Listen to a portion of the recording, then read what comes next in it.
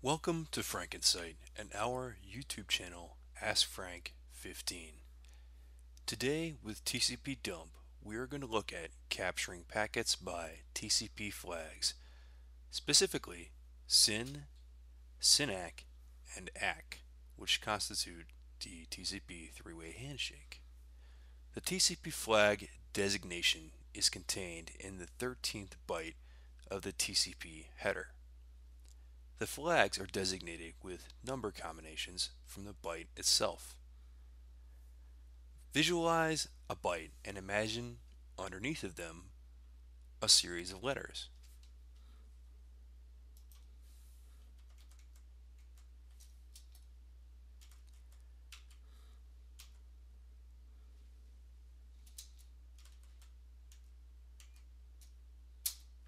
So I have 6 bits of the actual byte.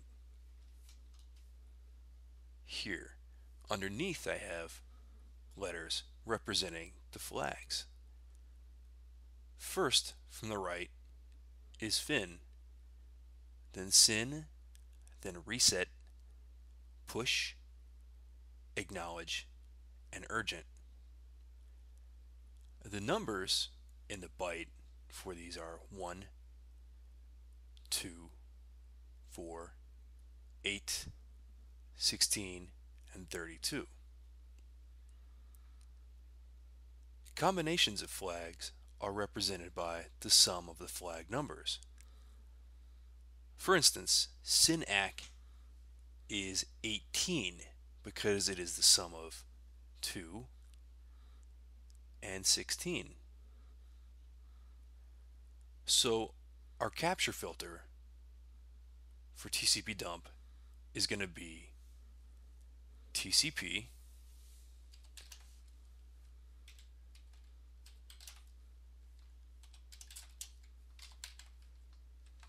(13) for the octet, and then the number which will represent the flag.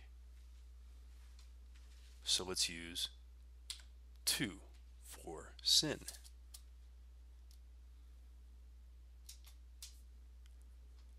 On the left, we're going to run a curl for a local site, frankensighttest.net.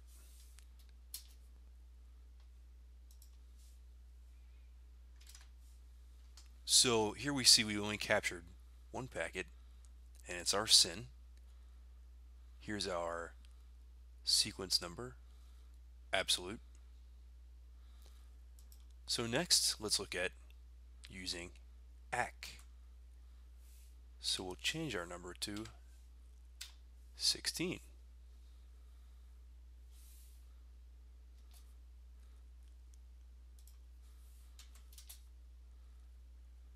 So we have multiple acknowledgements here.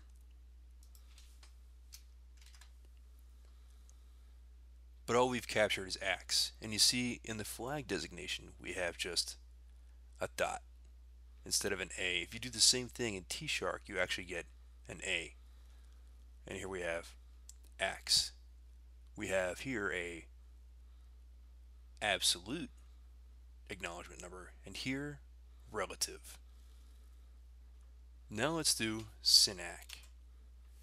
We're going to change our number to 18 because 18 is the sum of 2 for SYN and 16 for ACK.